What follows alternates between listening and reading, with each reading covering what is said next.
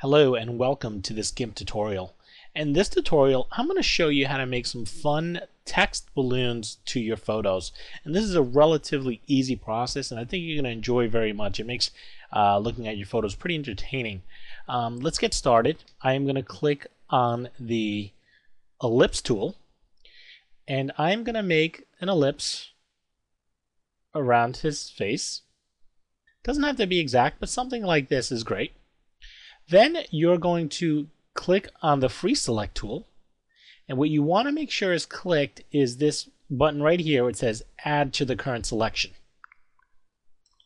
What I'm going to do is I'm going to zoom in, and what you can do to zoom in is you can either click on Control plus and equals at the same time, that's the shortcut, or you can just click on zoom in. I still have my free select tool selected, and I'm going to click on this edge here.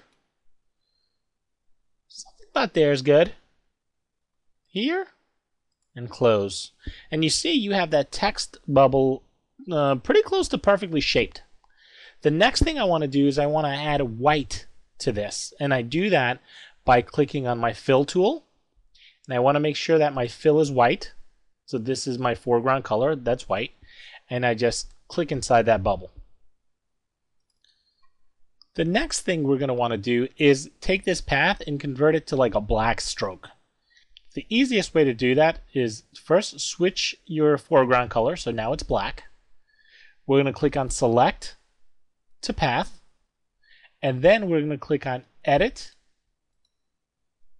stroke path, and you're going to get a drop down box like this.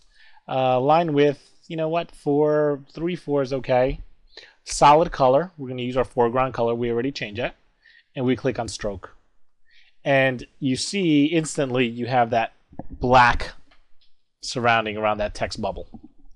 And then the last thing we're going to do is we're going to add text to this selection, and we're going to do that by clicking on the text tool, selecting inside the text tool, and you want to make sure that these settings are set to 0 for now.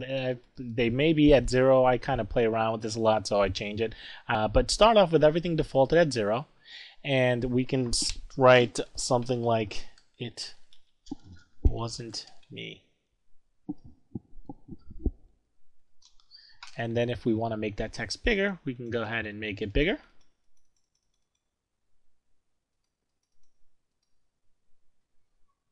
And if we want to center it, we can just center it.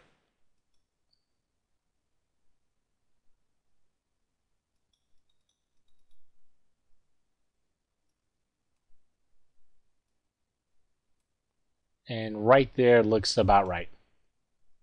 So you saw how easy it was to create that text bubble. These are a lot of fun, and I highly encourage them. I hope you found this tutorial useful. And to get more tutorials like this, make sure to go to www.learngimpfast.com. Thanks, and I'll talk to you soon. Bye.